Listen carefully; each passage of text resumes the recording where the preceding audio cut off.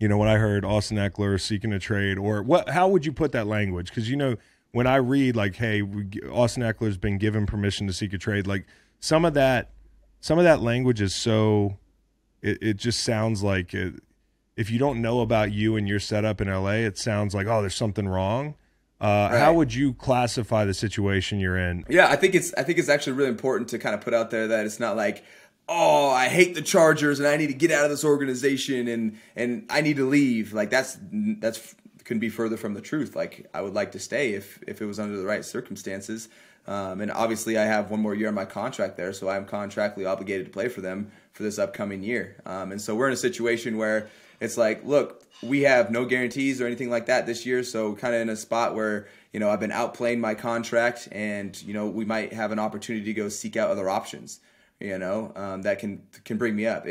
Because it was put out there that the Chargers kind of put a block on the talks of extension, and so it was like, okay, well, if you don't see me in your long-term future right now, then give us the opportunity to go talk and see if someone else might.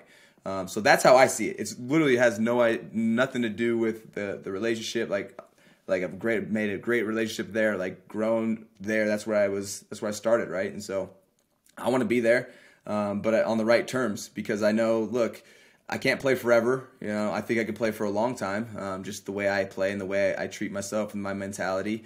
There's not a lot of 5'8" running backs doing what I'm doing, and there's a reason behind that. It's mostly right here.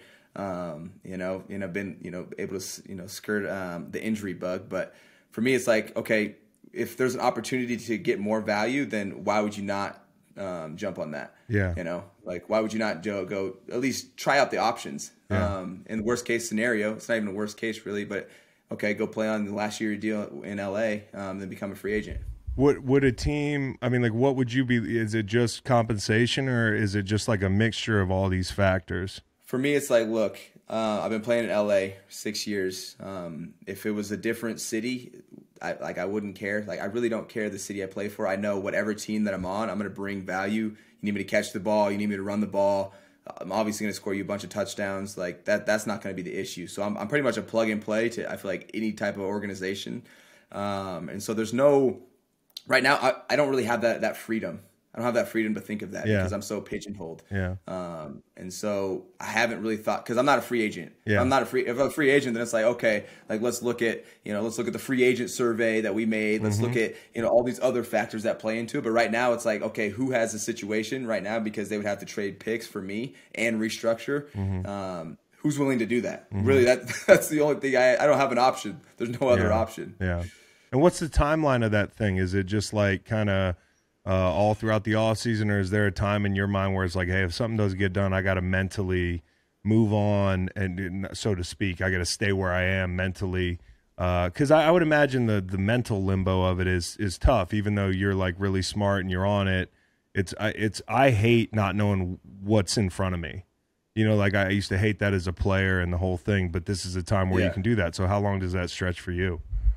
I mean, there's no. I feel like there's no timeline on it. Like, look, man, like I'm so underpaid right now as far as my contract and what I contribute to the team. It's like I am relentlessly pursuing this. Like I want to get something long term done. I want a team that wants me long term. Yeah. Right. Because look, I'm at the peak of my game. Right. Like I'm going to score you another 20 touchdowns. As long as I'm healthy, I'm going to score you 20 touchdowns. I'm going to have, another 1,600 all-purpose yards. Yeah. Right? I'm getting half my value of what I could be getting. Yeah. Right? So it's like I am relentlessly pursuing someone who wants me for the long term. How old are you? Like 27, 28? I'm 27 right now. Yeah. Yeah. So you got some good years ahead of you, especially the way you put it. Like you play the game differently. And I kind of wonder what you think about, the value of running backs and the way that kind of bell cow concept's going away. And then also, like, the way they're franchising, it feels like everybody this offseason, we had a few names. Barkley, a couple guys got franchised, like Brandon, or not Josh Jacobs. I'm thinking of Brandon Jacobs. That was a big-ass running back from my day. But, like, what's your mindset on that? And, like, how do you feel like that running back position is being undervalued if it is? Bro, it's brutal out here, man. Yeah. Like, it's terrible. Yeah. As far as the running back market and how we're getting treated right now. Yeah. And look, I get it. Like I 100% get it. Like there is more risk within paying running backs. But when you have a running back that makes it through the season, is able to contribute, like it's so much value to your team and gives you so much more depth to what you can do as an offense, that like it's like there's more value than what I think has been given out to some of these guys you're talking about getting franchised. And so it's also been unfortunate because of some of the bigger injuries to some of these guys. And so I get it, and I've been thinking about ways. I'm like, man, is it like what is it, like shorter contracts? Like, what do we got to do to get paid as running backs to our actual value and not just be getting like, a few mil when we're out here? Like I said, literally scored 20 touchdowns last year, 1,600 all-purpose yards, right? Like, and I can't get an extension. You're like, you don't want me here? Like, like, wait a minute, am I missing something here? Like, what am I missing? So it's confusing and frustrating at the same time. Well, it's almost like you should be classified different. Than just the running back. You know what I mean? Because of everything you do in the pass game. And obviously, like when you talk about value of a team, red zone's so important. And anytime I'm watching the Chargers, I'm like, all right, get the ball to Austin. Like, we're down here on the goal line. I feel good about our chances. Yeah, the Royal Hour chances. Let's say maybe I'm gambling. You would think a team would value that, but apparently we don't value it on the same levels from our perspective and theirs. So what do you think about Kellen Moore? Because would that excite you if you stuck around?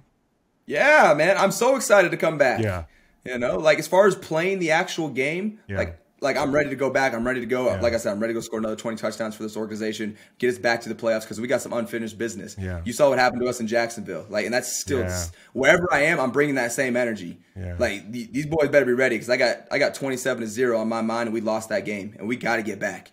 Right, we got to get back because we have so much more, especially with the Chargers, so much more on the plate that we can go out there and do. We have so much more talent. We should have made a way deeper run. Right, we had way too many inconsistencies. Right, way too many inconsistencies. And some of it came down to injuries, things like that. Some of us, just growth in some of our players. And so it's like, look, I'm putting pressure. All pressure is on everyone, whatever team I'm on. Yeah. If it's a Chargers, so be it. I'm bringing that energy. And so Calvin Kellen, I'm excited, right? This guy's a guy who's been there, done that, had a successful season. So hopefully he's going to bring some more consistency to us. And nothing against Joe. Yeah, shoot, I scored 40 touchdowns under Joe, right? We barely missed the playoffs the year before, got back in this year.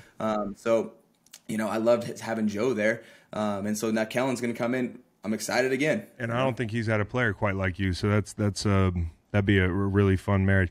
That 27-0, you brought it up, not me. I mean, I was going to bring it up, but I know that I don't know that feeling. Like I've been on the other side of a big comeback, 28-3, 27-0. That was a game I'm watching and I'm thinking, hey, the Jags are dead.